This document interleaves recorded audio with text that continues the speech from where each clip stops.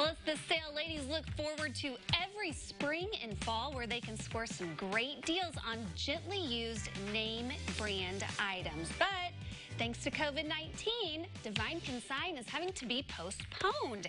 Here with all of the details are the owners of Divine Consign, Tracy Clayton and Lisa Cook. And it looks like we're starting with Lisa. Hey, Lisa.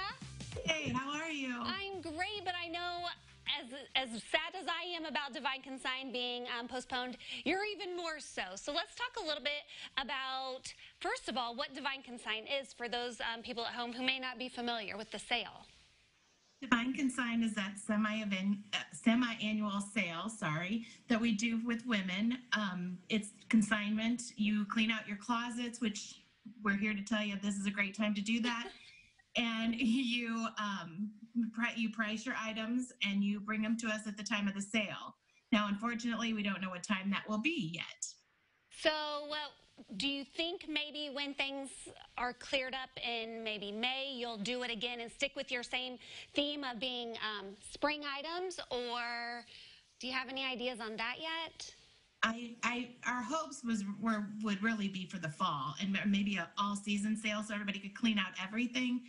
But we're kind of thinking it might not be till May. And we've got Tracy hanging out with us too, the other owner of Divine Consign. So this is the perfect opportunity for ladies to start cleaning out their closets and maybe make a little money come fall to be able to spend more at the sale. Absolutely.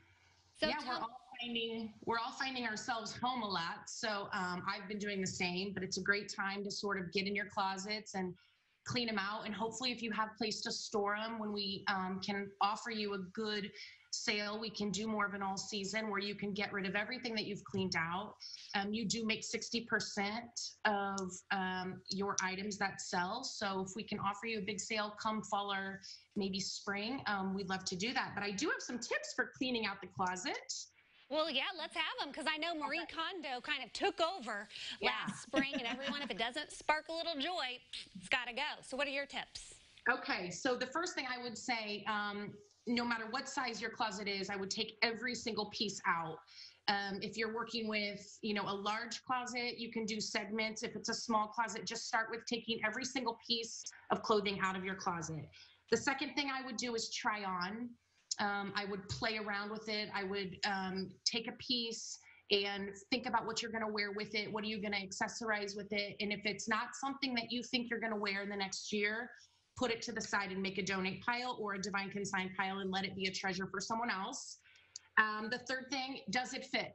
If it doesn't fit now, don't hold on to it. If it's too big, if it doesn't feel comfortable, if the tag itches you, whatever it is, once you put it on, if it doesn't fit, put it aside and let's sell it. Does it feel good? And do you have a social event to wear it to? Is it going to be a work staple piece? Is it going to be something that you're going to wear out and about? Number 4, I would say, is it in good condition? Is it starting to ravel? Is it starting to have a deodorant stain? Is there something about the actual item that's keeping you from not loving it or going to it? And the 5th thing I would say is ask for help.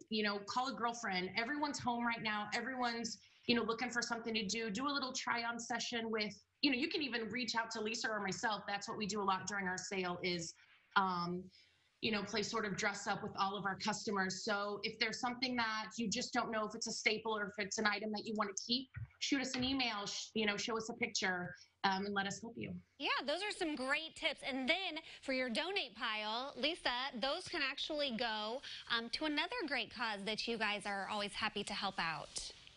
Yes, we're partnering with Salt and Light again. And even as you're cleaning out, like Tracy said, if it already has a stain on it and you notice that, or if it's worn out, they are still taking things even during all this. So even if you're cleaning out your kitchen, you can throw that in too. But they will take it now and they recycle it. That's why we give it to them at the sale as well.